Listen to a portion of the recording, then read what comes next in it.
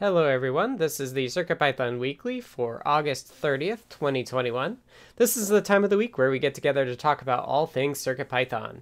My name is Scott, and I work on CircuitPython for Adafruit. I just realized my headphone cord was zipped into my hoodie. CircuitPython is a version of Python designed to run on tiny computers called microcontrollers. CircuitPython development is primarily sponsored by Adafruit, so if you want to support them in CircuitPython, consider purchasing hardware from adafruit.com. This meeting is hosted on the Adafruit Discord server. You can join anytime by going to the URL adafru.it/discord. We hold the meeting in the hashtag CircuitPython dev text channel and the CircuitPython voice channel. This meeting typically happens on Mondays at 2 p.m. Eastern, 11 a.m. Pacific, except when it coincides with a U.S. holiday. If the meeting time is changed, we'll notify you via Discord. If you wish to be notified about changes to the meeting, we can add you to the @CircuitPythonistas Discord role. There's also a calendar available that we try to keep updated if you'd like to subscribe to that. Speaking of which, next week will be on Tuesday and not on Monday because Monday is a U.S. holiday. So next week applies to this. We'll be meeting on Tuesday, not Monday. I'll say it again. This meeting is recorded. We record the audio from the voice channel and the video the text channel. If you'd rather not have your voice recorded, you are still welcome to participate by adding to the notes doc. The video of this meeting will be posted to YouTube and the audio is released as a podcast. If you find this podcast is not available on your favorite podcast service, please let us know. There is a notes doc to accompany the meeting and recording. If you wish to participate but can't make it to the meeting, you can leave hug reports and status updates for us in the document, and we'll read them off during the meeting. The notes document also contains timestamps to go along with the video, so you can use the doc to view only the parts of the video that interest you most. The meeting tends to run 60 to 90 minutes, so this gives you the option to skip around. A link to the notes document is posted in the CircuitPython dev channel on the Adafruit Discord every week. Check the pinned messages to find the latest notes doc. This meeting is held in 5 parts. The first part is community news. This is a look at all things CircuitPython and Python on hardware in the community. It is a preview of our Python on microcontrollers newsletter. The second part is the state of CircuitPython libraries in Blinka. This is a statistical overview of the entire project. It's a chance to look at the project by the numbers, separate from what we've all been up to. The third is Hug Reports. Hug Reports is an opportunity to highlight the good things folks are doing, taking the time to recognize the awesome folks in our community. The fourth part is Status Updates. Status Updates is an opportunity to sync up on what we've been up to. Take a couple of minutes and talk about what we've been doing in the last week since the last meeting and what you'll be up to over the next week until the next meeting. The fifth part is In the Weeds. In the Weeds is an opportunity for more long-form discussions. These discussions can come out of status updates or be something you've identified ahead of time as too long for status updates. And that covers how the meeting will go. With that, I will get started with community news. And I will take a time code before I do that. So this is community news. The first item we have on community news. Oh, hello, Monday morning. Is Building with CircuitPython podcast. The Real Python podcast presents Building with CircuitPython and Constraints of Python for Microcontrollers with the lead developer of CircuitPython, with Scott Shawcroft at Adafruit. That's myself. You can check it out at realpython.com/podcasts/rpp/75. And the pitch or the description of this goes, can you make a version of Python that fits within the memory constraints of a microcontroller and have it still feel like Python? That is the intention behind CircuitPython. This week on the show, we have Scott Shawcroft, who is the project lead for CircuitPython. We talk about all things CircuitPython. While working with the language on several projects, I've developed many of my own questions to ask Scott. Scott answers my questions about bootloaders, packages, the bundle, and Bluetooth Low Energy, BLE. He also talks about the struggle of fitting the language and board-specific libraries within tiny memory constraints. We discuss projects and boards for beginners and many resources to learn more. All right, next up in community news. Linux turns 30. On August 25th, Linux, the ubiquitous operating system, turned 30 years old. Dated from a postgraduate student, Linus Torvalds, posted on the comp.os.minix news group, and there's a link to the Adafruit blog about it. It says Linux turns 30. This is from ZDNet. Linux Linux turns 30, Linus Torvalds on his Just a Hobby operating system, and interview with Linus Torvalds. All right, next up. Arduino embraces Python. Power of Python for Arduino Nano RP2040 Connect and the Nano 33 BLE. It's a link to the Arduino blog. And there's a link to the Adafruit coverage as well. Quote, Python support for 3 of the hottest Arduino boards out there is now yours. Through our partnership with OpenMV and the Nano RP2040 Connect, Nano 33 BLE, and the Nano 33 BLE Sense can now be programmed with the popular MicroPython language. Next up. Halloween Hackfest. Join Hackaday, DigiKey, and Adafruit for a Halloween-themed contest. They want to see your crazy, creepy, ghostly, spooky, and awesome projects. If costumes are your favorite part of Halloween, then why not dress up your outfit with some hacked upgrades? You could even design a ghoulish prop to add to your home's Halloween decor or light up a jack-o'-lantern with LEDs. Whether it's technical, artistic, or just plain terrifying, Hackaday wants to see your projects. Check out the Halloween Show and Tell with Hackaday Friday, October 29th at 1 p.m. Pacific to show off your awesome projects entered in the contest. Don't forget to also share your projects on social media and use the hashtag HalloweenHackFest. Hackaday and DigiKey have partnered on this Halloween-themed contest to offer 3 winners an online shopping spree to the DigiKey warehouse. With links there to Hackaday and Hackaday.io. Next up, 10 beginning CircuitPython education courses. Professor John Gallagher has released 10 new CircuitPython school videos for his fall course. They are tutorials for beginners. The first videos use the Adafruit Circuit Playground Bluefruit/Express. He states the videos are free to share with educators and newbies. Check out the first video on YouTube, which describes the series, and see the whole playlist. And thank you to Foamy Guy for putting the links in the Discord chat. Okay, we were through the news. This all comes as a preview for the newsletter. The CircuitPython weekly newsletter is a CircuitPython community-run newsletter emailed every Tuesday. The complete archives are available at adafruitdaily.com/category/CircuitPython. It highlights the latest Python on hardware-related news from around the web, including CircuitPython, Python, and MicroPython developments. To contribute your own news or project, edit next week's draft on GitHub. Go to the github.com/adafruit/CircuitPython-weekly-newsletter and check the drafts folder there. You can submit a pull request with the changes, or you may also tag a tweet with hashtag CircuitPython on Twitter, or email cpnews@adafruit.com. And that's it for community news. Next up, we have State of CircuitPython libraries in Blinka. This is a statistical overview of the health of the project, and it's broken down by the major components of CircuitPython overall. So, overall, I can't type this morning, apparently. I don't know. There it is. Couldn't find my colon.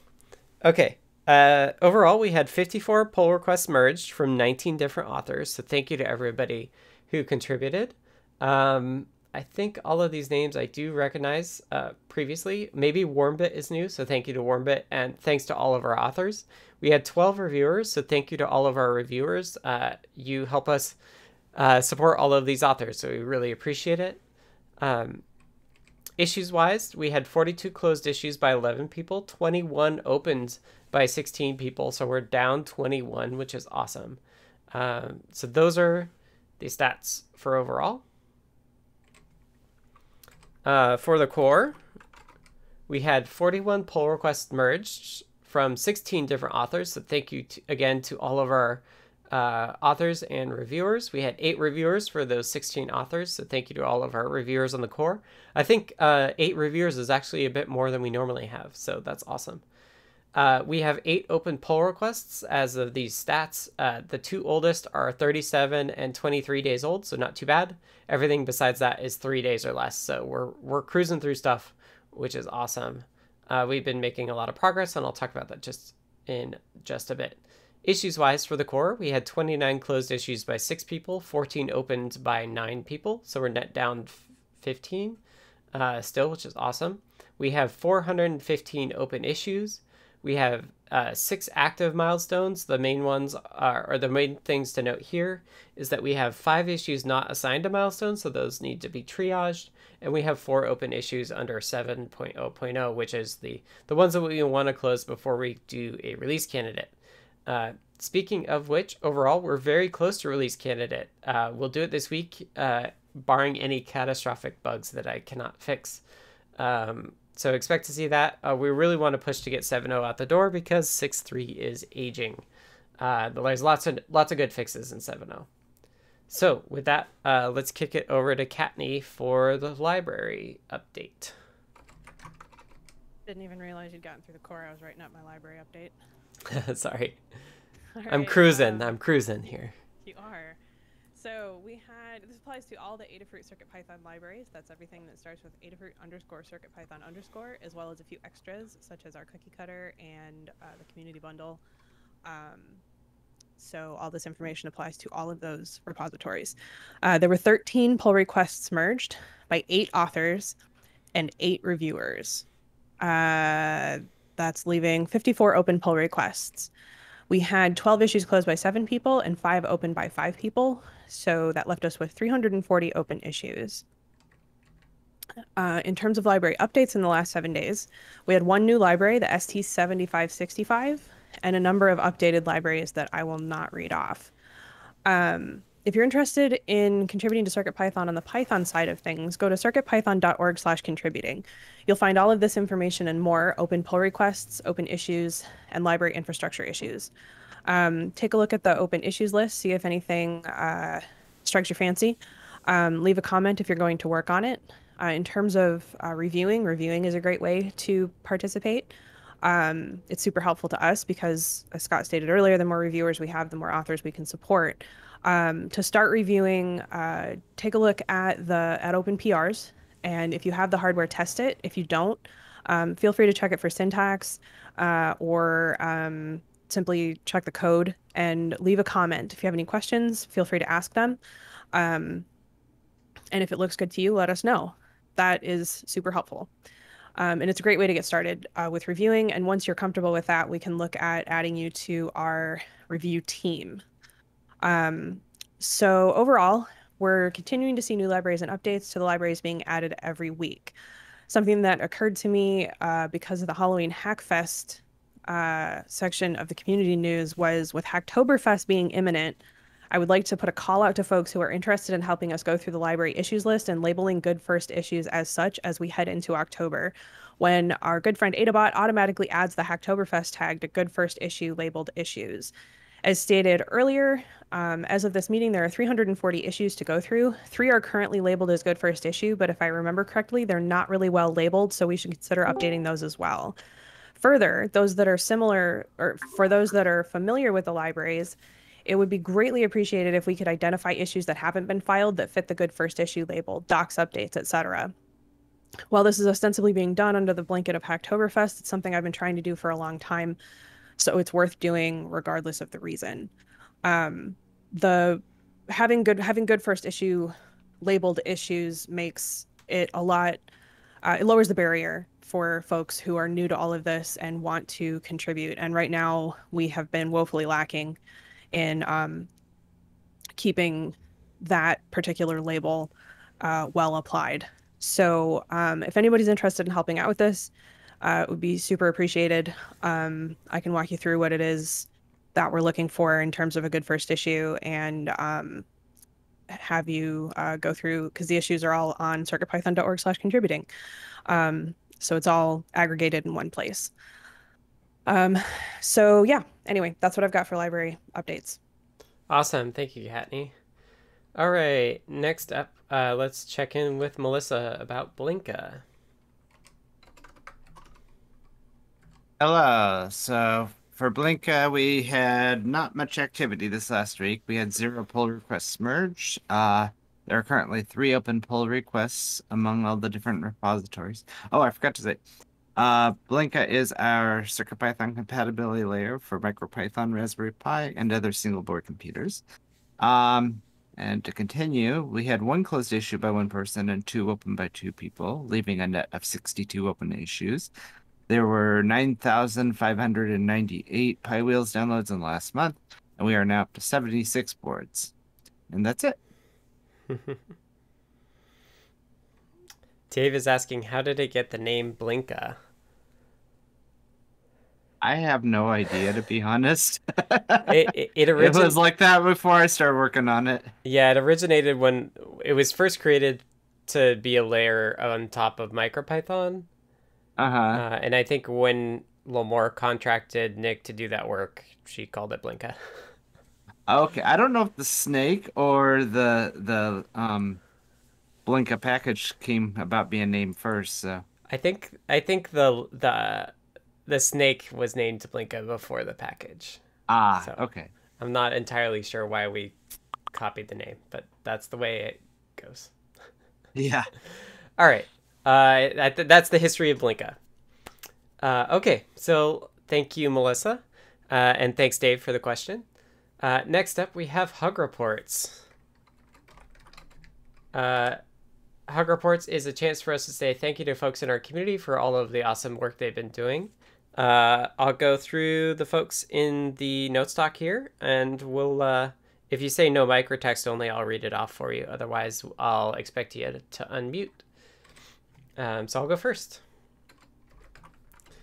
So for me, 2 Hug Reports. One to Jeff Epler for code debugging with me last week. We spent like 3 intense hours debugging on Thursday and figured out the mag tag crash. And Hug Report to David Gloud for filing that issue. It's quite the doozy. And then thank you to Ivan, IGRR, for letting us stag him to talk about the hanging read. We found an address on the ESP32S2 where when we read the address, the microcontroller stops and then has to be reset. So thanks to those folks. And let me scroll up. Next up, we have from Anne, group hug. And next up is Foamy Guy. All right, thanks, Scott. First hug is to you and Jeff for collaborating to figure out that bug on the mag tag. That definitely seemed like quite the doozy. It was definitely interesting as well to see the explanation of it on Deep Dive also. Next up to the GitHub user rsbone for creating a test script that tries out various sizes of the gauge widget, and it tries to find which ones, if any, suffer from a bug that's relating to the way that it gets filled in. And then lastly, I just have a group hug for everybody. Thanks. Thanks, Foamy Guy. All right. Next up is Jerry. Yeah, hi. Yeah, thanks to Brent and I'm not sure who else is involved in all the development work on the Whippersnapper project. It's been fun to play with. Yeah, I think Lauren is the other person. Loren is also working on that a lot too. Thanks. Mm-hmm. All right, next up is Katney. All right, so my first hug report is to Jeff for a lovely chat next week ahead of him being out for a bit. To Dave P for helping me with cleaning up an image in Photoshop. That was last week. It was a shot in the dark, and I had a cleaned up image back before the end of the meeting. That was excellent. To Foamy Guy for adding divider lines to grid layout in the display.io layout library. I will be testing that this week. To Neradoc for helping me improve my audio pin script, and therefore once I update the rest of them, all of my pin finding scripts to better exclude unexposed pin names. And to Keith the EE for joining the CircuitPython helpers role on Discord and for working towards joining the CircuitPython librarians review team. Awesome. Thank you, Katney. Next up, we have text from Keith the EE, who says, a hug report to Katney for helping me figure out the CircuitPython helpers role, as well as the other helpers for answering my questions. Hug report to Jeff and Scott for figuring out the ESP32S2 bug. The fix works on my Metro ESP32S2. And everyone for being awesome and helping me with random questions. Next up is Maker Melissa.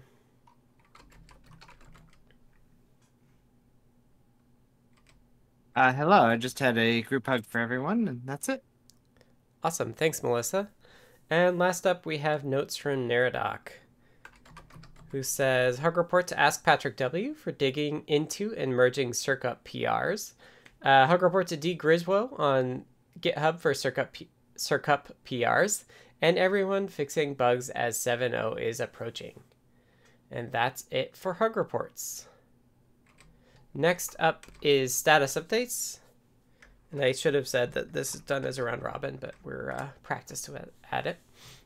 This is a chance for us to spend a minute or two talking about what we were working on in the previous week and what we plan on working on in the coming week. And as I did in Hug Reports, I will start and then we'll go through the list. So I spent most of last week bug hunting, including the MagTag Watchdog timer crash. Also tweaked the BLE API to recursively delete and not reload immediately after a write, so that's checked in. This week, I'll be bug hunting if anything came up over the weekend. The release candidate, and then release the release candidate this week, hopefully. I've got to look at the BLE UART example/code that break with the Nordic UART service from CircuitPython. My plan is to actually change the CircuitPython workflow to not present as an Nordic UART service. That'll be helpful because then we'll be able to have other characteristics for reading, like the board name and the version number, for example. So that'll give us more flexibility in the long run. Antonio is back from vacation starting tomorrow, so I'm going to check in with them and work on the app side of things, in particular Glider. And if I get through all that, I next on my list is I really want to play around with Raspberry Pi Tiny USB support as a prerequisite for supporting CircuitPython bare metal on the Raspberry Pis, so that we can get display I/O on TVs. So those are what I am looking at doing this week. Next up, we have notes from Anne. Anne says, besides the Python on Microcontrollers newsletter, I'm using the new Adafruit MacroPad to make a random digit generator keypad similar to the Hirsch Scramble Pad high security system. I demonstrated the project on Show and Tell, and I should have a guide finished by Wednesday. Next up is Foamy Guy. All right. Last week, I updated the Learn Guide code for all the ones using Pulse Out, or all the ones that we can update so far, to use the new API. I made a repo in CircuitPython.org for the gauge widget, and while I was working on some examples, I noticed an issue with that, so I started debugging it. I finished up a PR that I started a few weeks back, adding a new feature to the grid layout that lets you make divider lines between all of the content cells very easily, so that's cool. And then this week, I am going to keep going, trying to figure out the grid issue, see if we can find a way to fill it that does not have the same problem. And then the other thing I want to work on this week is an update in Cookie Cutter to add a third option for the bundles. Right now, there's just 2 options for the bundles, and then based on some other inputs, it kind of defaults to a different bundle. So we'll make that choice more clear so that all 3 of them are there. And that's what I got. Thanks. Thanks, Foamy Guy. All right, next up is Jerry. Hi, thanks. Let's see. So, been playing around a lot last week with the OV2640 camera still on the ESP32S2 cell board, and made an example, copied Jeff's example over and converted it to do the webcam. And it's been working, but there's been this little glitch where sometimes it throws an extra byte in. So I made a really crude workaround that's been great. It actually is very stable now because if the extra byte is there, I just throw it away. But it's not a long-term fix. Still trying to dig through the actual code and see if I can understand where that byte's coming from, but not yet. And then also spent a fair amount of time playing with Braincraft Hat. I don't know if people are aware, who have them. Every time the kernel updates on Raspberry Pi, there's a chance they break the FBCP module, and so it had been pinned back to a pretty old kernel from last year, and so played around with some of the newer ones and found that you can upgrade to a newer kernel, the May 27th one, but that's the latest one that works. I'm still trying to understand why that is, but at least some progress. And then there was a forum post where somebody ran into this funny issue where they were using an RFM9X Featherwing on an NRF 52840 board, and it worked great under USB power, but it wouldn't find the RFM9X board under battery power. And they traced it down and found out it's because of the SPIM device that the thing defaults to on the first SPI device. For some reason, that one won't run under battery power. But if you create a dummy SPI device first and then connect up so it picks the second one, it works fine. So really puzzled by that and want to look into it more. I don't know if it's something you want to discuss in the weeds or if it belongs here or not, or at this point. We can discuss in the weeds. That's fine. Okay, so I don't really have any ideas, but I'll describe it a little more then. Cool. All right, thanks. Thanks, Jerry. Next up is Katney. All right, so last week I published the SCD4X guide and tested the SCD41 thoroughly on CircuitPython and Raspberry Pi.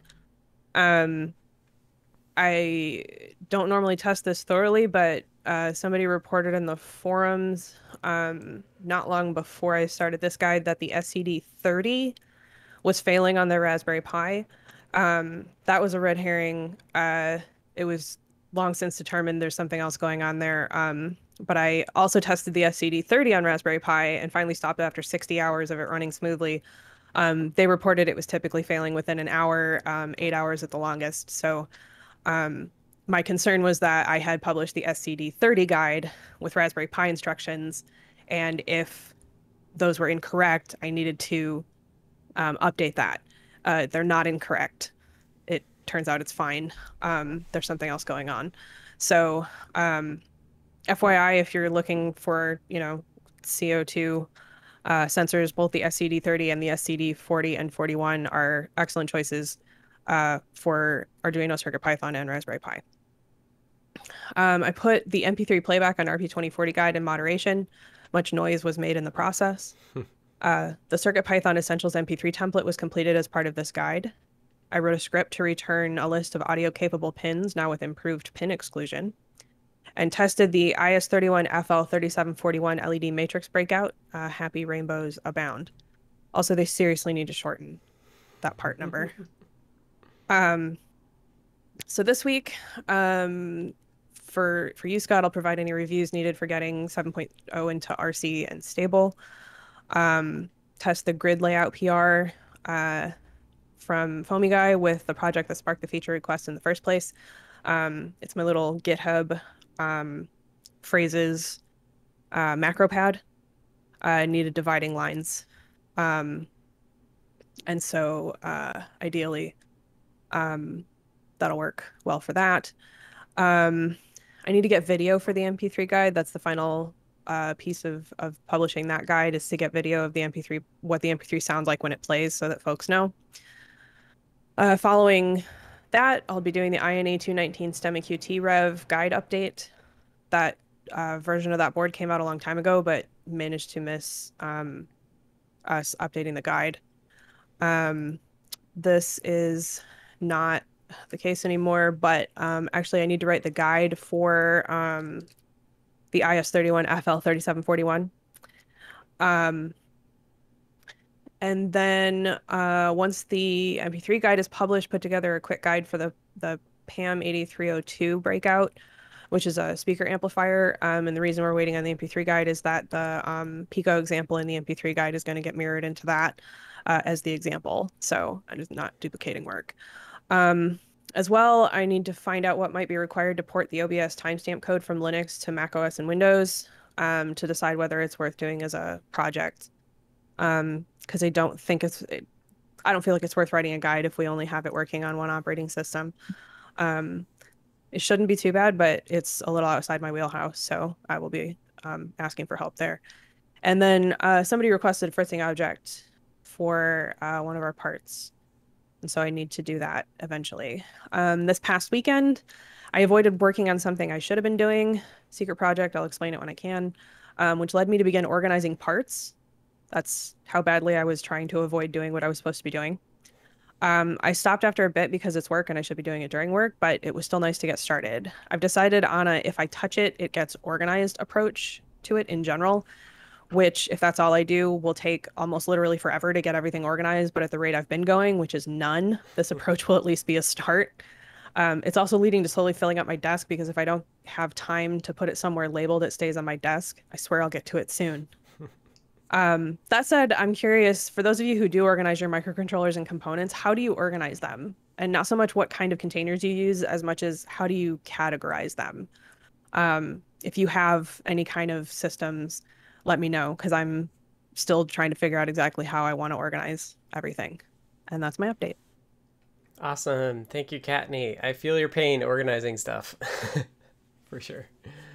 All right. Next up is Maker Melissa. Hello. First of all, in response to Katney, I actually organized my boards by the form factor. But anyway, last week I worked on a new CircuitPython code editor interface. And this week I'm working on wrapping that up, and then I can take a look at the Raspberry Pi kernel pinning at some point, and after that I'll start a new TFT product guide. And that's it for me. Awesome. Thank you, Melissa. And last up is Neradoc.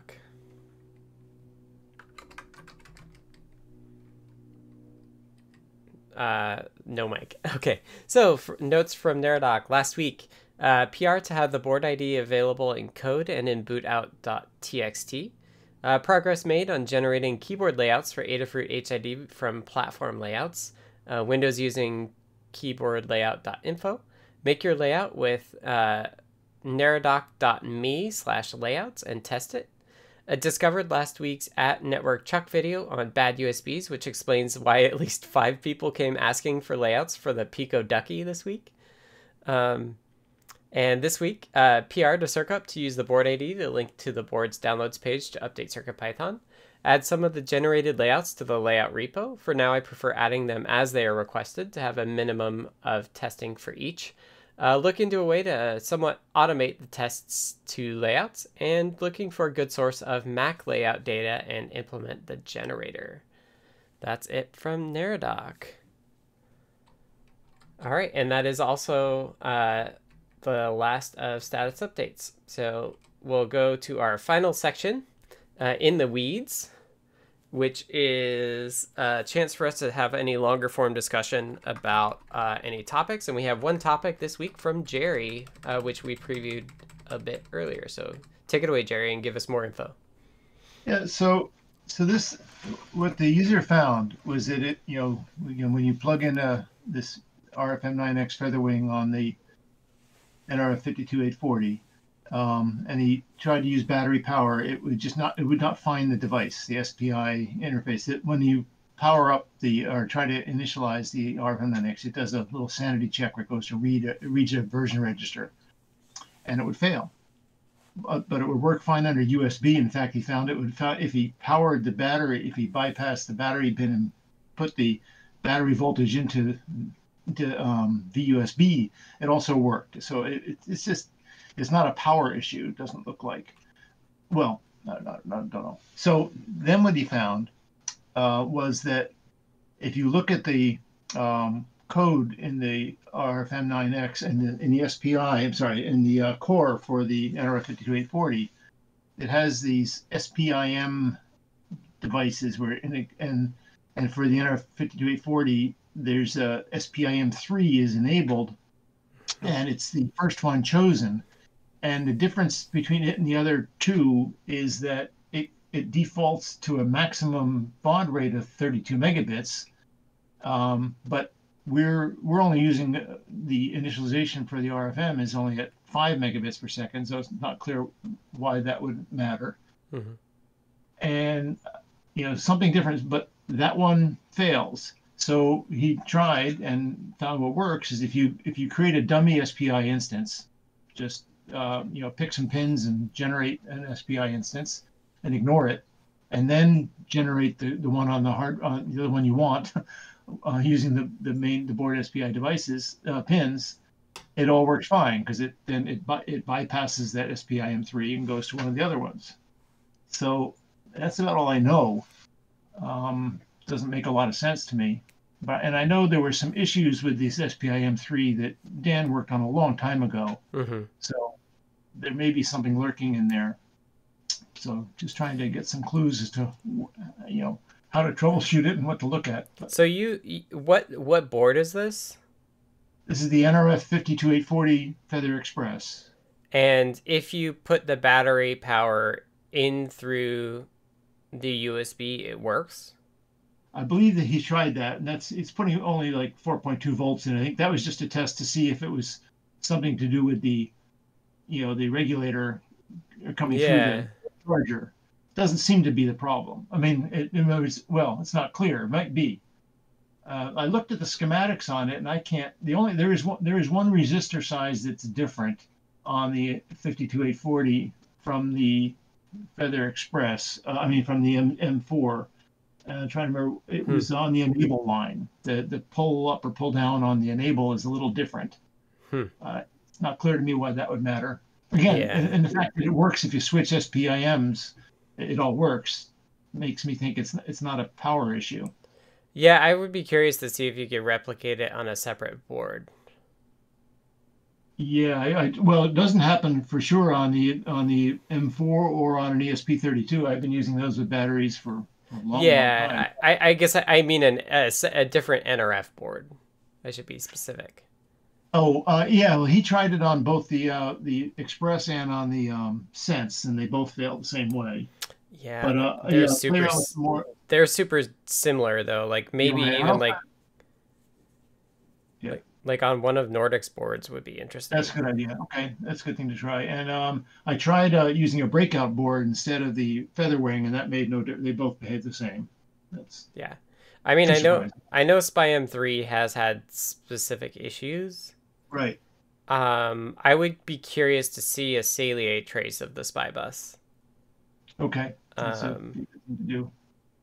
All right, some ideas to play with, and it's a puzzle, but luckily there's a clean workaround that is good for now. And I haven't tried any other SPI devices either. That's another thing I guess to try, because, and again, I'm just amazed it hasn't come up before. But I guess that people try to run it on a battery. Right. So it's but I've used the NRF 52840s with radios a lot, but I never run it on a battery before. Have you tried slower than the 5 megahertz clock rate as well? I have not. I think the original poster did try changing with no impact, but there's a bunch of things to look at. So just wanted to bring it to everyone's attention. It's kind of a funky bug. Yeah, it definitely smells funky. I don't think it's a high priority for me. No, absolutely not. There is an issue out there for it. Right. But I definitely put it on a long milestone. But yeah, it is interesting. Yeah. And in fact, I think I did want to do a project with that because the RFM9X is the LoRa radio, right? Right. Yeah. I haven't tried that. I also should try it with an RFM69 to see if it behaves the same way. I suspect it will. But these are all things in the queue to try out. Yeah, it'd be interesting. I briefly wanted to do and I think Dylan, she was looking at this combination of things recently too. But okay. Maybe it was something else. It was a LoRa something that she was doing. I should try it with a xenon, a particle board. Yep. Yeah, that would be easy to test, and that would give you an idea. I've used them with the radios before, but never. They'll have different power circuitry. Like the Feather NRF and the Feather NRF Sense are like Lamore designed the Express and then just removed the SWD and plopped in the sensors for the Sense. They're going to be very similar. Right. Okay, that's a good thing to try. So cool. All right. I'll be curious to hear what the conclusion of that is, but I'm glad there's a workaround as well. Yeah. All right, I'm gonna wrap up. Thanks, Jerry. Yep. All right, so this has been the CircuitPython Weekly. I'm scrolling down. for August 30th, 2021. Thanks to everyone who participated. If you want to support Adafruit and CircuitPython and those of us that work on CircuitPython for Adafruit, consider purchasing from the Adafruit shop at adafruit.com.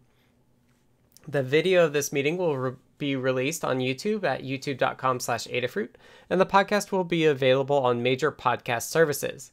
It will also be featured in the Python for Microcontrollers newsletter tomorrow. Visit adafruitdaily.com to subscribe. The next meeting is not on Monday next week. It is on Tuesday, which makes it September 7th, 2021. So, again, next week's meeting is a day later. It is at the same time, 2 p.m. Eastern, 11 a.m. Pacific, but it is 24 hours later than normal. This meeting is held on the Adafruit Discord server, which you can join by going to adafru.it/discord. To be notified about the meeting and any changes to the time or day, you can ask to be added to the @CircuitPythonistas role on Discord. And with that, we hope to see you all next week on Tuesday. Thank you all. Thanks, everyone. Thanks.